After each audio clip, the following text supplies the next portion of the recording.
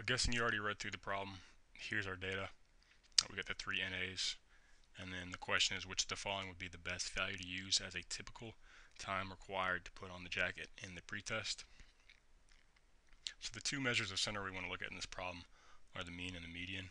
Again, here's our data with the three NAs. To calculate the mean, we can use this formula. You add up all the x's and divide by the number of numbers. In this case, we can't really add up all the x's because these three NAs, they don't have values.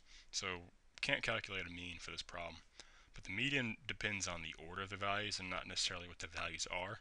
So again, we don't know what these are, but we know that each NA value is greater than 86. So we can put these numbers in order. So 39, 43, 63, 86, and then the three NAs.